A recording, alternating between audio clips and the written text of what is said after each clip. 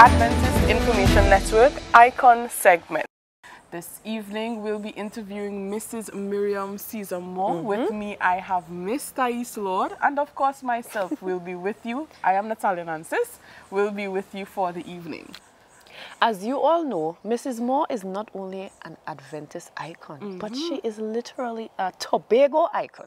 In the community. Exactly. You know, she has been a nurse, she has been a politician, she has served in the mission as well. She did everything, Natty. She did so much. So we are going to hear a little bit about her life today. And this will be just part one of a two-part interview that we would have with her. Of course, because she has so much to share, right? So much to share. So good evening, everyone, and welcome to the Adventist Information Network Icon segment. With us we have today Mrs. Miriam Caesar Moore. She has been a politician, a nurse, a teacher. You name it. She was. She is a mother, she's a grandmother, she's an aunt. A wife. You know, a wife, right? She has served and is serving in many capacities, right? And we are here to just ask her a few questions. So we had a conversation with her before, but we would like you to know a little bit about her. That's right. So we have a few questions for her so that you'll know about her. Nothing too hard, Mrs. Moore, right? So we'll get straight into it, right? Okay, so my first question to you, how would you describe your childhood growing up? My childhood was very, very stressful in a sense because we were poor. Okay. And when you came up during the era in the 1950s, 60s, there were very few rich black people. So it was something that you were used to, because you were not rich and your neighbors were not rich. So everybody kind of had a similar background. Experience, right? And let me take out the word stressful. It wasn't really stressful, but it was different to what you have now. Because in those days, remember, no indoor toilet, no indoor water, kitchen outside. Kitchen outside, yes. Leaking roof. But one thing we had were parents who were loving. So in spite of all that, you grew up in a loving atmosphere. Right. And that made up for the fact that you didn't have much, yes. Okay. So you were a teacher at Harmon, then you became a nurse, and then a politician. Do you think that your childhood would have impacted your career in any way? Yes, it did. Because my family, my mother became an Adventist when I was about 10 or 11, 12. So we didn't have that Adventist background. Okay. So when you got into the Adventist culture, there was something different. Mainly, there are things that there were rules, things that you couldn't do and shouldn't do. So that my interest in health stemmed from that. Just reading in those days with the book called Life and Health, the magazine, like how you go out and give like priorities, right? So the churches used to have a Life and Health, and not many people had it. I had a friend. I had a pen pal in those days that was working in Southern Caribbean, in South Caribbean. And so he would when he got those little magazines called Life and Health, he would send them to me. So that piqued my interest. Right. You wouldn't believe it. When I heard it, an apple a day keep the doctor away. And they would have the apple and the picture. Yes, so it's very enticing. At that time, you didn't even know about apples, okay? You never saw apple. You never saw apple. So that was very, the whole health behind it, that keeping the doctor away, that piqued my interest. Right. So from that, as a child growing up, I always wanted to do something that would make health be a part of my life. Right. So imagine going to areas like, okay, we didn't have, the ground was as hard as it, but I'm trying to plant something. I'm trying to put something because I know you need to put something down to get, because we didn't know about carrots and cabbage, and we didn't know about those things. Our meal on a daily basis would be things like corn, cocoa, dumpling, potato, Right. dasheen. So they were, and when fruits came in, you had abundance. You had fruits, right, Right. right. But you didn't have any fancy gourmet kind of food that you people have now. So that piqued my interest to really get involved in, to love health Right. and to love being healthy. Right. Okay. So that is what piqued your interest. What I want to hear from you now is what motivated you to continue onto the career path of being a nurse? Okay, so when I finished, as you noted, I went to both Bishops and Harmon. So when I came from Harmon, I was given a job to teach. Okay, at When I Harmon. finished at Harmon. Right. And I got, I was teaching health science. I didn't know that I was so involved in the health. I was teaching health science there, Bible and English. And so I thought to raise money to go and become a dietitian. Oh, okay. That was really my first choice Right, to be right. a dietitian. That was your plan A. Yes, that was my plan A all the time. From that little apple a day keep the doctor away. I just wanted to be in foods, Yes. so I could help people. I could live better and Right. eat better. So it took me 4 years to raise the fund. Wow. That's fine. To No, raise it's the not how you fund. start. Yeah, It's it's how you going days, finish. you know how Exactly. much we got a month in Harmon? $250 I a was month. close. I was about to say like a 180 Oh, or I should have let you something. do. Yeah. $250 a month. My first check was like, ooh.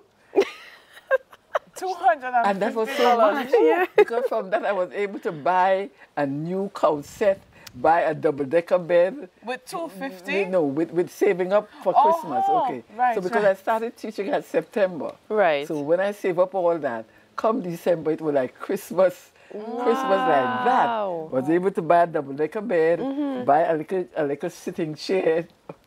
And it was such fun for the family. Right. Because the first time they would have someone, I was the first to go to high school, the first to finish high school, but I was the second in the family. Oh, okay. So I was the one that launched out.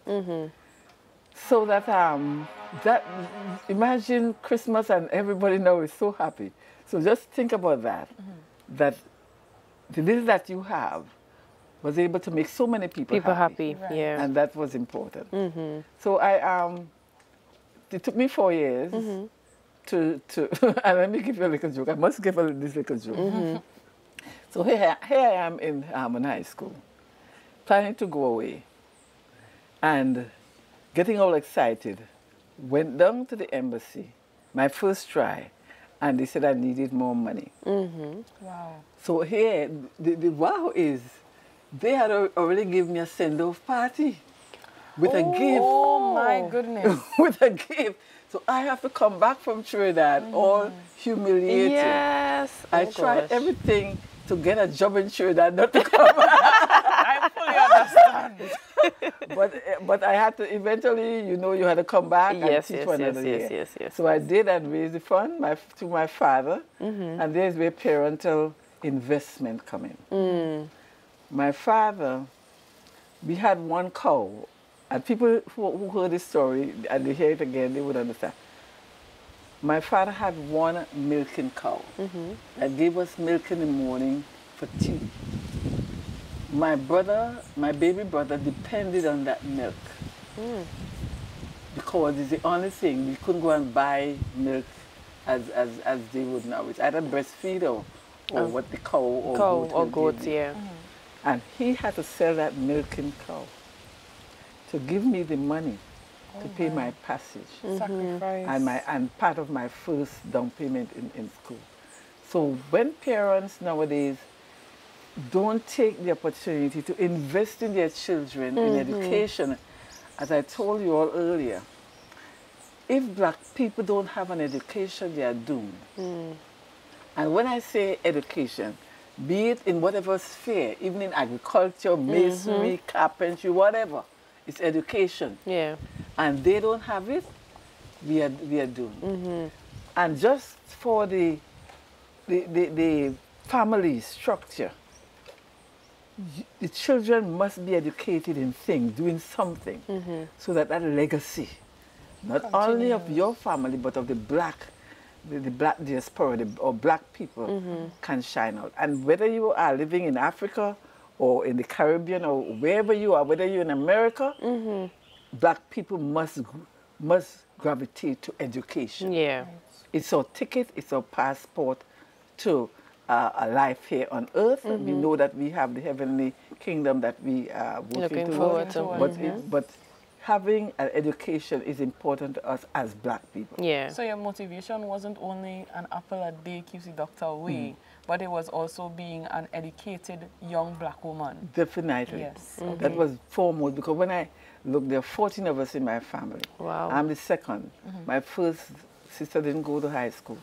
And when I look and see this, and so, there had to be a breakout. There had to be a breakout. A change in cycle. And I took that, and my parents were very helpful. I told you about him selling the cow. Yeah. But I didn't want to go back. How parents need to encourage the children. When I went to Bishop's in those days, if you fail English or math, you didn't get a certificate. I failed English, so had to go and repeat in Hammond because I didn't have. The people in that time, when I failed, and a lot of us who failed in my area, when that happened, my father decided that he's going to send me to Hammond. You know what the men in the village tell him? You sending her there to bring belly.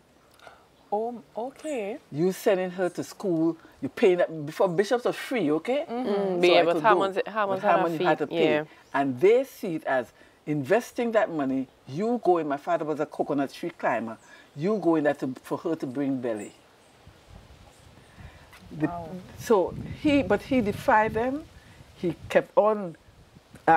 His job, his focus was to make sure that I go to high school, and he did. So he did not give up on me when I failed in Bishops. He kept on. But I know of a girl who had failed. She was the best in science and math. Top in science and math, but because she failed English, her life was doomed. Because she didn't have the people to push her and to Support. carry her. Yeah. Okay. So as you reflect on your transition to America, right, becoming a nurse, well, first of all, going to nursing school abroad, and just the experience of beginning the career in nursing, how would you say that went for you? Was it challenging at any point, adjusting to the American culture, going to school? How was that experience? Well, let's start first with the culture. And let's start first as fact. I wanted to go to do, remember, to do dietitian. Yes. To be a dietitian. Yeah. So I left here with that purpose. It was a rude awakening. Rude awakening to go to America. The first in the village of Bethel, probably the first, maybe one or two others, but I think I was one of the first students To actually go out. to go to study. To study, right.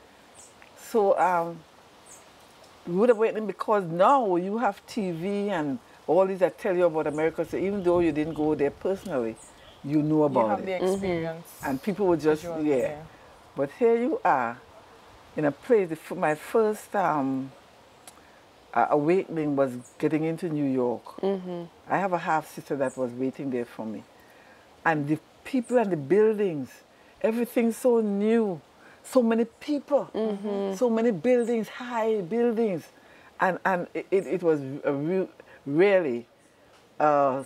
What should I say? Like a culture shock. Difficult, a difficulty for me. Yeah. Interesting. So here I am. I got through that. My sister was able to help me through that. And then I ended up in Maryland because I had to go to the Adventist. There's where they accepted me in CUC. It was called Columbia Union College. Now it's called Washington University. And here I am. I'm 23 years old, and I'm going on campus to live. And I'm a freshman. Freshmen in America are 18 and 19 years old. when you go there as a 23-year-old, as a freshman, you are out of the league. The league of the 17 and 18-year-old.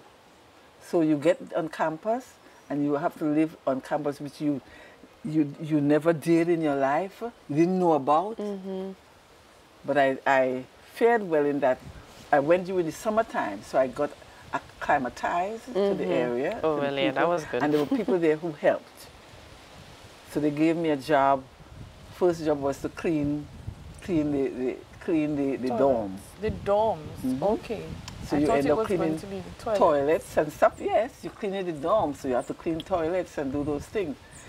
And your pay was $1.50 an hour. Oh, okay.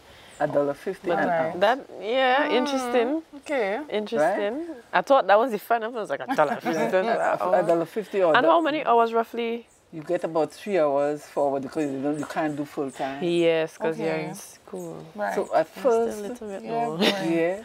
So when I went there just with the first term pay. Yeah. So how am I going to get through with the other terms? Prayer. And you tell yourself you have to succeed, I can't go home. Yeah. Because, so that work and study. So I was able to do that on campus for the first semester. But after that I had to get out of campus and find work otherwise, which I did with some doctors cleaning their homes and stuff like that. And then, so it very hard. Yeah, Okay. it's difficult. You have to pay your school fee, you have to eat, your dorm fee. You have to study on top of all of that. And then yeah. you have to send home a little bit. I can remember my parents, when they received that little letter at the post office, they know a little $20 is in it. And in those days, $20 Yeah, so just plenty money. So I'm just saying how children now have it so easy. good. And you need to recognize those that's helped you. Don't ever forget those that helped you. So I never forgot my parents. Always send a little thing, squeeze and send. So I went. So how did I get into nursing from that? Yes, good question. On the campus, the majority of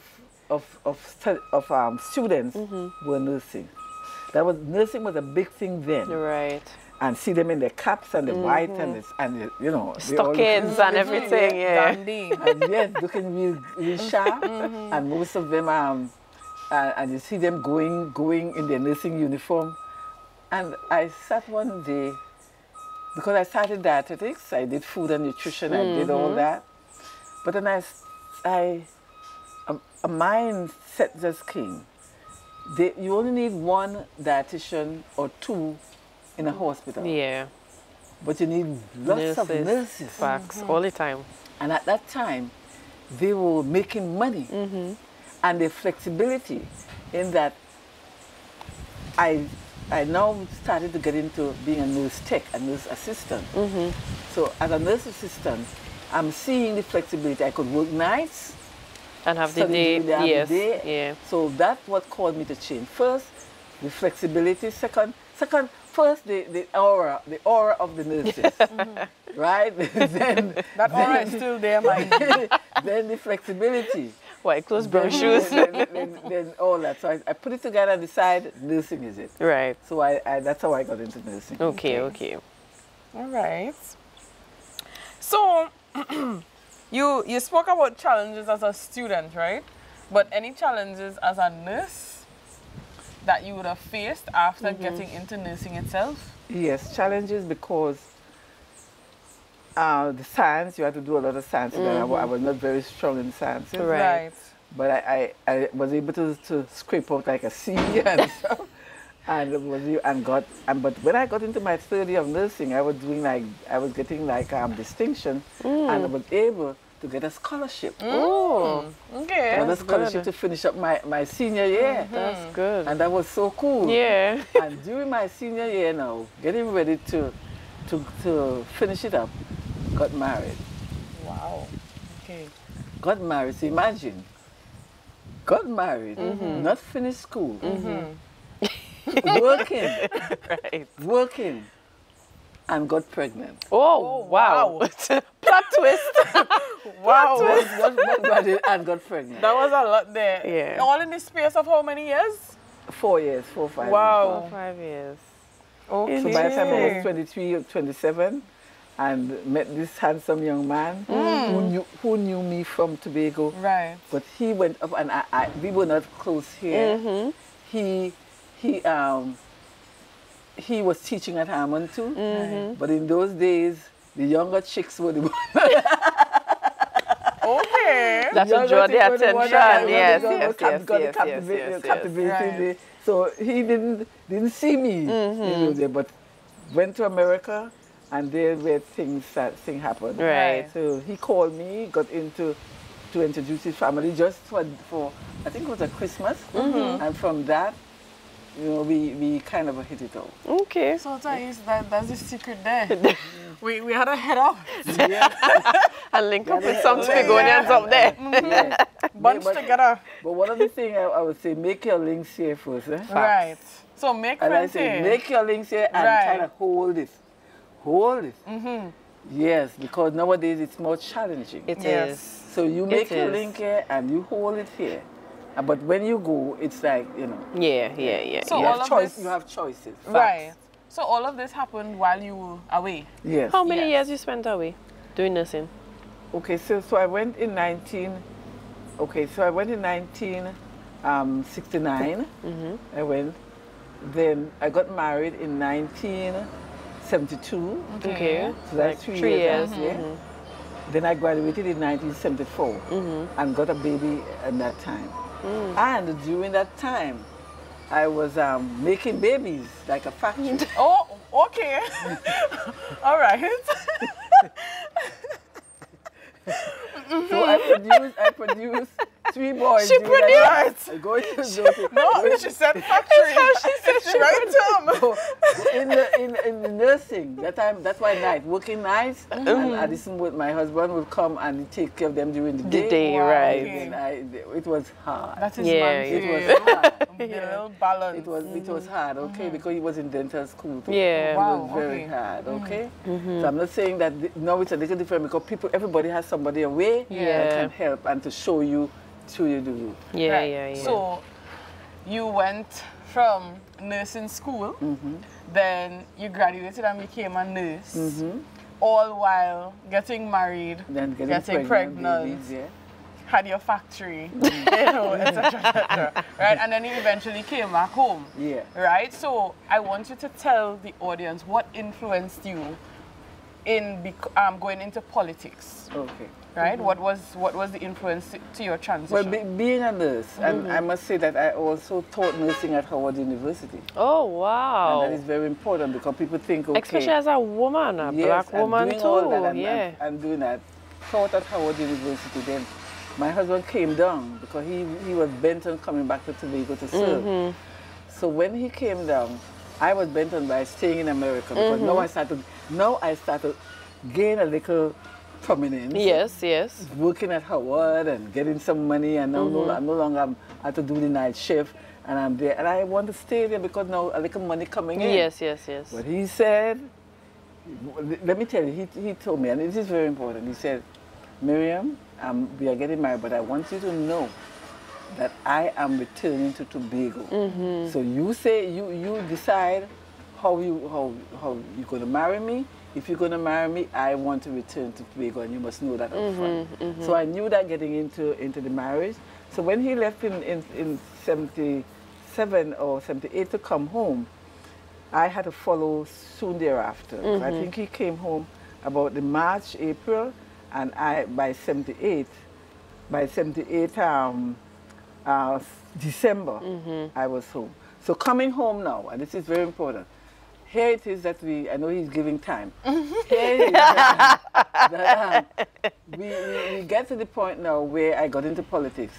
So coming home, and one day I was calling my daughter's here, we were living up the fort in one of the quarters there, coming up the fort, and there was a fire in the hospital. Oh my goodness. There was a fire in the old people section. They call it I know the geriatric care. Geriatric.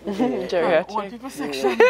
And because where we live, you could see You could see the hospital from there because we're living right in that building with the big mango tree. You may not know about it because they broke down that building since then. But my daughter, I was smelling smoke. About 5 o'clock in the evening, 6 o'clock in the evening, and I'm smelling smoke. When I look up, a big blaze. So my husband and I, we ran out and were able to save some of the people there and bring them out and so on. Wow. And people come. And from that, because of that, it became a Tobago thing that the hospital was on fire, the geriatric unit was on fire. And there I was in the news talking about that with AIN Robinson. Ah, okay. So from that... I know you have so much to tell us, but we need to take a small break. So we'll be taking a small break and we'll hear more from Mrs. Moore.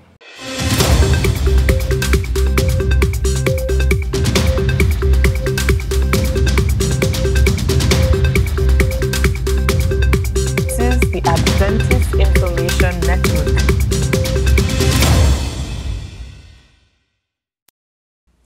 Come and be a part of our family. Join us every Friday at 6:30 p.m. for family worship. Let us welcome in the Sabbath together as one. Each week we feature a new family. You don't want to miss it. So join us at 6:30 p.m. every Friday on Airside Media Tobago on YouTube or Facebook. See you there.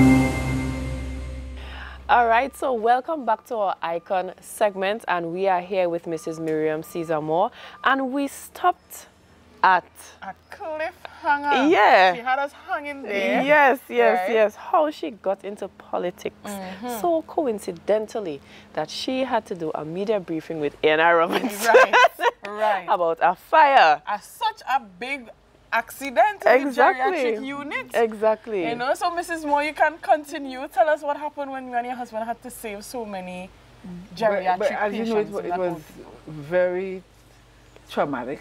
Yeah. And we,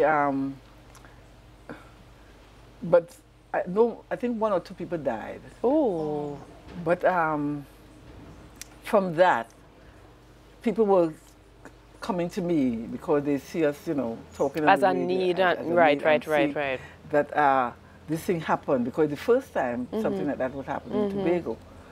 So because of that going out there, I was approached by AIN to do an interview about that, and then from that, I guess they saw where my interest was in health, right, and to really help the people of Tobago. And he just came one evening and he said, "Are you interested in going up for better patient evaluation?" Wow.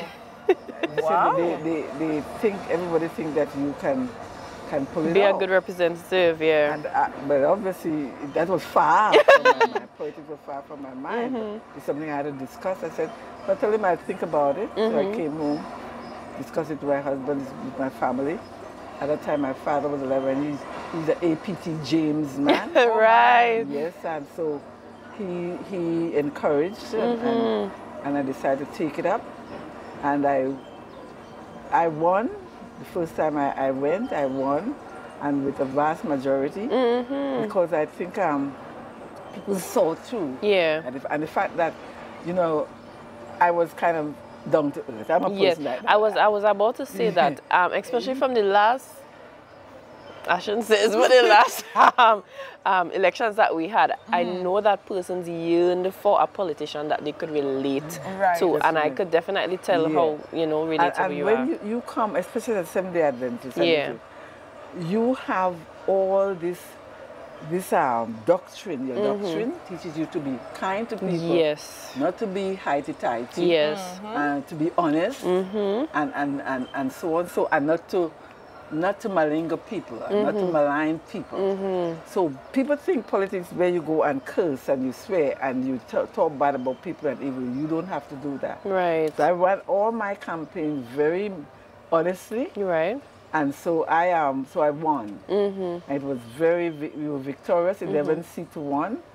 We won 11 seats at the time, and Mr. Mackenzie, Assemblyman Mackenzie, he's deceased now, he was the only PNM seat. During that time, so because of my interest in health, I was given the job as Secretary for Health. Right. And during that time, I think you're going to ask, like, oh, you need to know what did I do or accomplish during that time. You can share. The site of the hospital. The site of the hospital, I was instrumental in choosing the site of the hospital. Oh, okay. This That's is the the one at Bago the fort. history. Yes. No, The current one. At Signal Hill. Current one. Yes, it went way back then in 1980. Right. No, but you could tell, so you know how long, that's a long time, and look at when that hospital was built. Yeah, but I wasn't involved in the building and the design. I know, but in terms of the but site, it's land, the site. It's a long and time the reason coming. being that we had a choice between Bacolet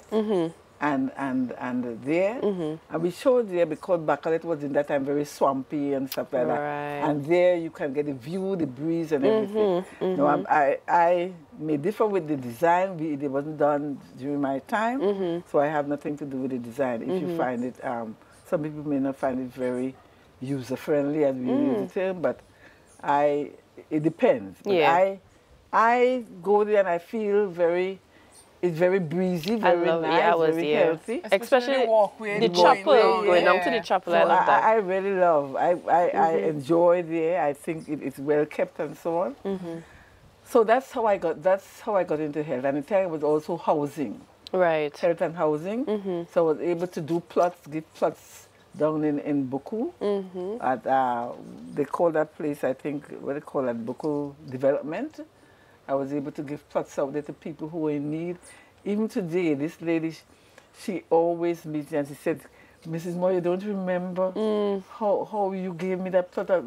She had no money, she had very little, and she had her children, and I didn't remember. These are the things you see, and let me tie in now with Susuland. That whole Susuland development, I was involved in that from day one. Sister Pamela Nicholson, and John Humphrey, they took it to Parliament, but I could tell you, I walked every home in Bethel, every home with my hat and my shades, begging people to buy that land for 7,000. Begging people for 7,000. At the time, they didn't want to buy it because they said they wouldn't get lights and they wouldn't get water.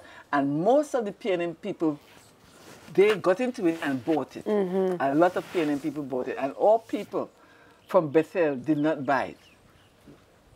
I had a cousin that bought 2 plots. And then after, she gave it up because she said, you know, she didn't think we could, and gave up those 2 plots. So I say that to say, people think, you know, when people think that your representative, sometimes your representative come with something that you know that's going to help you. But because of politics, you get a negative view of it, and that should not be. Listen to what your representatives are saying, They work hard. They want to keep their representation. So you need to listen to them. They may not be all perfect, and I'm telling you, it's hard work. They're not perfect, but they want to do good for the country. Yes. So you mentioned that your Seventh-day Adventist traits in terms of being kind, being honest, being humble, it played into your personality as a politician. What advice would you give to another Seventh-day Adventist youth or any individual that would like to become a politician or is interested in the field? First, you go in, and your main aim is, I am a Seventh-day Adventist Christian. Yes. And I'm going to remain that way. Right.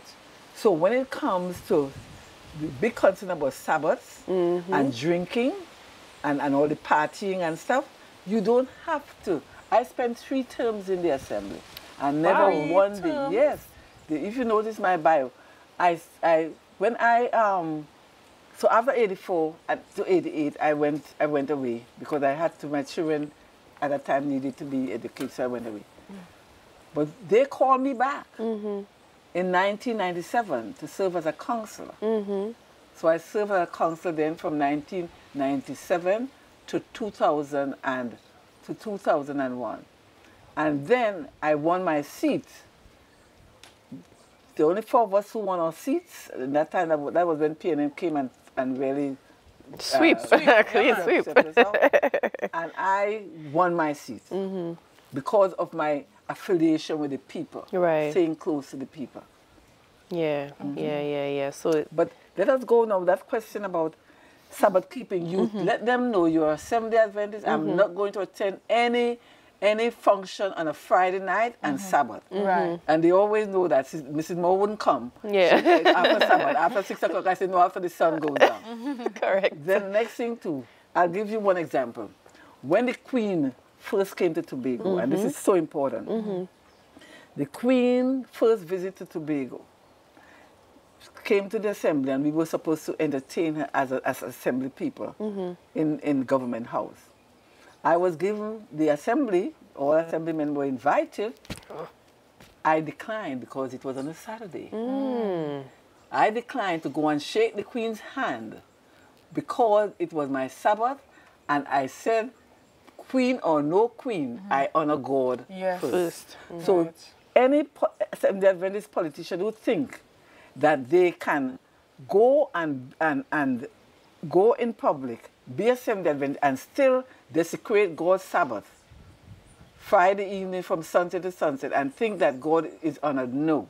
And you can stand up for principle. When you do that, they know. You think I didn't want to go and meet the Queen and shake her hand? Yes, I wanted to. That's the principle. The principle. Yes. So with anything on Sabbath Friday night, they know when it's time for, when it's what do you call it, political time. You don't get me on a Friday evening, you don't get me on Sabbath.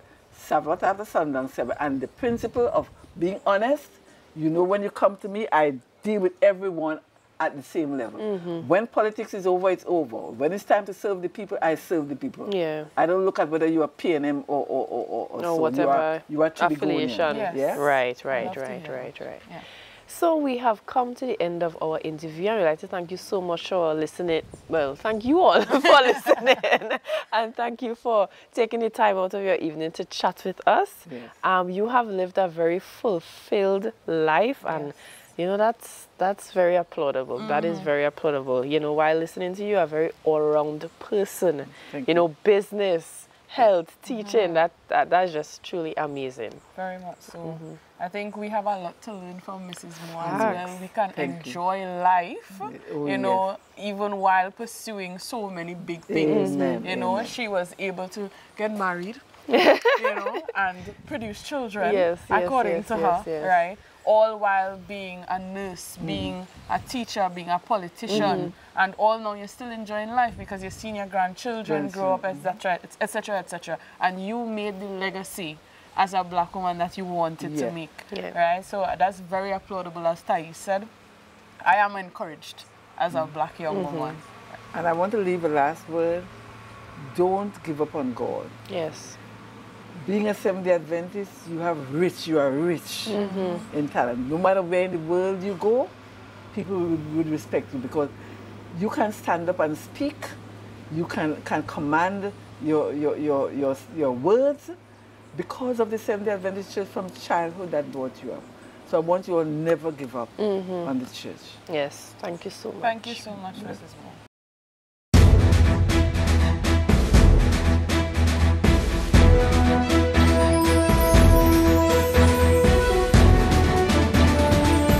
Come to the Adventist Information Network ICON segment.